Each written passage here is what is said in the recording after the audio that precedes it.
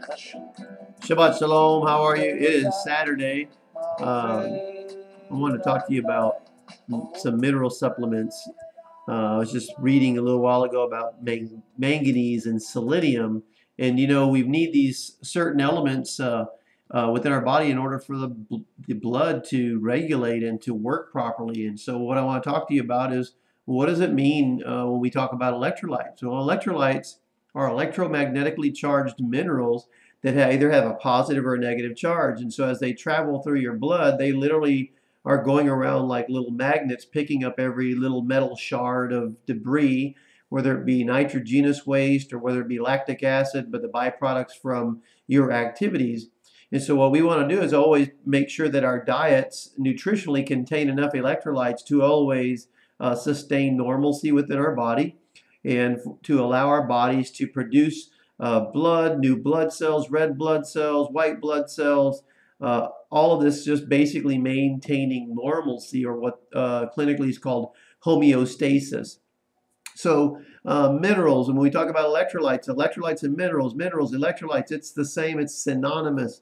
So when we're talking about magnesium or chloride, sodium or potassium, these are a electrolyte mineral that your body usually gets through your diet, whether it be green vegetables or fruits, or whether it be fish, chicken, beef, and of course then you're looking at are they grass-fed beef, grass-fed, so forth. Are they nutritionally well, or were they, raised in a feedlot, which isn't exactly the most healthy way to raise cattle? We want to try to look at our nutrition and say that the food that I put within this body is my vehicle. I'm stuck with this. Well, I'm not stuck with it. I'm glad that I got it. I'm grateful to God that I've got it, but this is my vehicle for the rest of my life. So if I've torn it apart, I've got to find a way to restore it, and I believe that God's provided that. What would you think if I told you that diabetes is primarily the result of mineral deficiencies from prolonged diuretic use, prolonged alcohol, prolonged soda waters, prolonged diet soda waters you think are not bad for you? There's some really, they all have bad attributes. And the number one is that it's a diuretic. It leaches out your mineral content, and you've got to replace it, but no one ever makes a concerted effort to replace it. Now, while I strongly urge you to discontinue the usage of such things as alcohol or a lot of caffeine, using that stuff in moderation is understandable. I personally don't, but I'm not getting into all of that. It's the key is that you live healthy. So let's say you've got somebody, if you're going to drink a beer, if you're going to drink a soda, shouldn't you be putting some minerals back in it? Soda waters and beers today are all processed with water that's run through a reverse osmosis filter. That's done to preserve the machinery from calcification and so forth, like hard water deposits. So what we're doing now is we're all consuming vast quantities of water that's been stripped clean of all of its mineral content. Therefore, our bodies are becoming more and more mineral deficient, hence the multitude of maladies that we suffer today in America.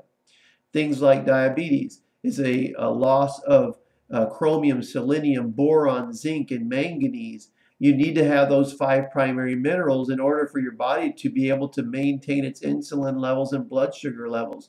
If you have a history or a past of drinking too much bottled water even, which is reverse osmosis, empty water, it's dead. It won't light my little lamp test. It doesn't have enough minerals in it to conduct electricity less than a half an inch apart in a solution of water. So until we put our drops in that, it doesn't light the lamp. I'll be showing those videos. Look for my lamp test video. It's fascinating. I love it. It's a visual thing, very objective. You can see it work. It's not sleight of hand. It's real, and I demand results. I'm not going to try and market something that I don't believe in.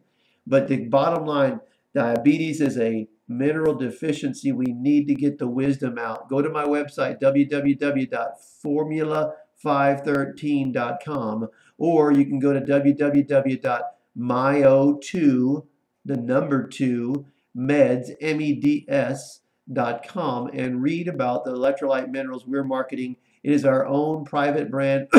We are blessed of God. We're doing something really big, but we want to continue to teach the wisdom about mineral replacement. We've never thought about it before, and every one of us, whether you urinate, defecate, or perspire, and if you're a woman, if you have a menses, you have lost minerals, you've got to replace them. Take a look at our website. I'll look forward to hearing from you. Feel free to call us at 512-376-2877. I'm Donald Maher, Dr. No Knife.